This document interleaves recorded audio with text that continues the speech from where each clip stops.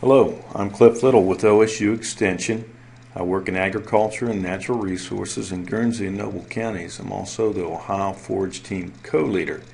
In this presentation, we're going to be covering forage testing of round and square bales.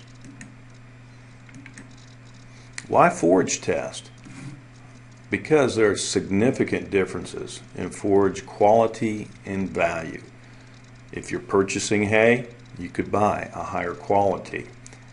And if you're selling hay, you can differentiate your product.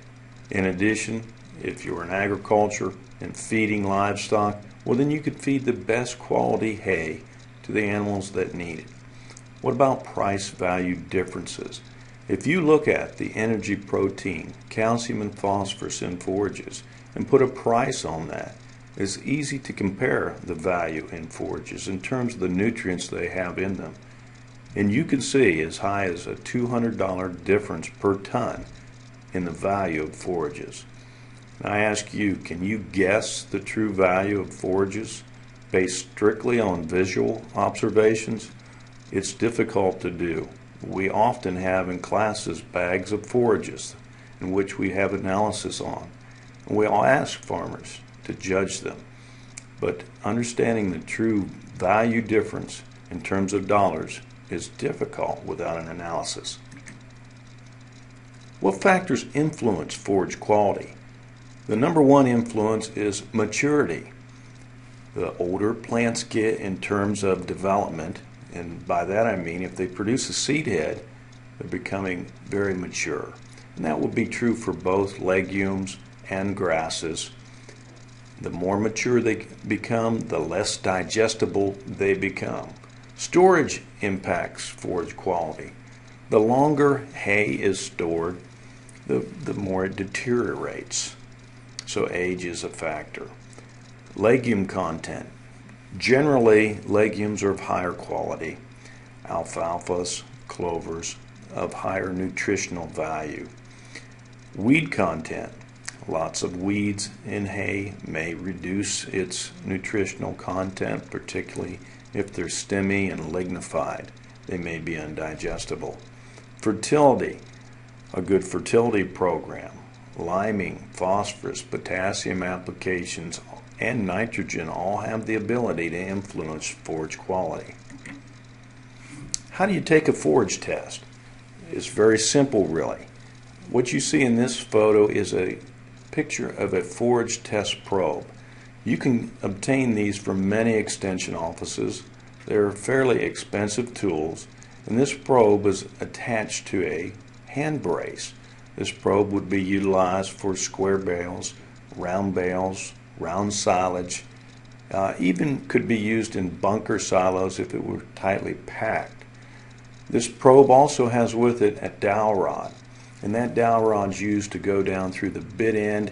We detach the bit from the brace and take the forage sample out.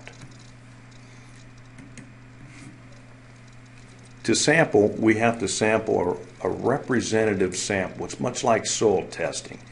That sample has to represent a group or a lot of hay. And that might be a first cutting off of, I say here, field 1, for example. It could be second cutting. It could be another field that was just composed of legumes. And then we have to take a representative sample from that lot of hay and send it into the laboratory. Here's an example of that.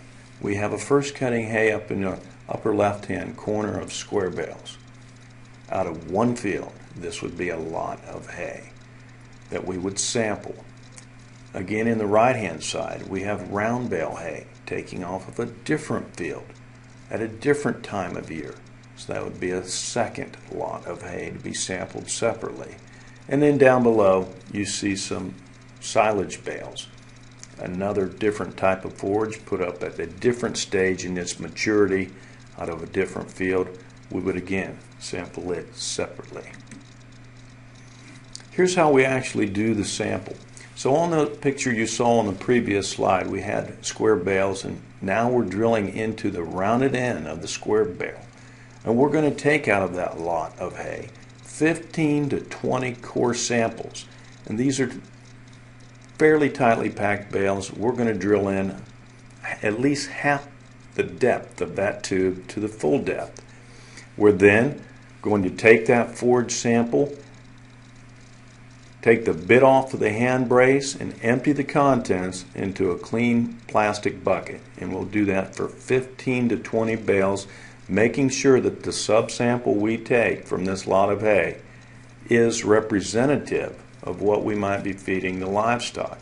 We're going to combine all these samples, mix them up thoroughly, and you're actually going to only be sending in about 2 pints of this to the laboratory. So representing your lot of hay is important. You really can't take enough samples when you're sampling forage and before you send it into the laboratory. Here's some round bales of hay.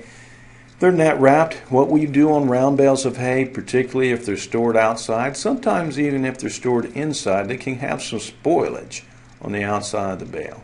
First, you peel off any of that spoilage, getting down to the good hay. We drill towards the center or the core of the bale of that hay. And in this lot of hay you see here, off of this cutting, we're going to sample 10 or 12 bales and combine those in that clean plastic bucket again, mix those up, and send them into the laboratory. And that drill bit, we're going in the full depth into the center of that bale, getting us a good representative sample. You can also, by the way, attach these bits to electric drills, cordless, or drills with cords on them if you have enough extension cord. It's very easy though to drill in with a good sharp bit on the end of that drill. For silage bales, also pretty simple to do. We simply cut a slit in the side of the bale, we peel it back, again remove spoilage, drill into the center of the bale, sampling 10 or 12 bales at random from this lot, and we take some gray tape and seal that bale back up and combine those samples in a clean plastic bucket to send into the laboratory. This is a picture of some of the material that came out of the actual forage test probe. You can see once it goes through that bit, it grinds it fairly finely, and that is what you'll be combining in your bucket to send off to the laboratory.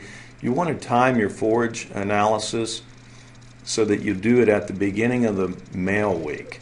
You don't want this sitting around in mail at a post office for a long period of time.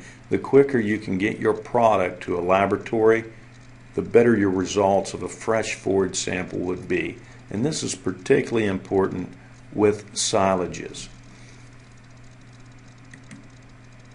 For more information on forage testing, contact your local extension office or refer to OSU Extension publication ANR 002-98. Thank you.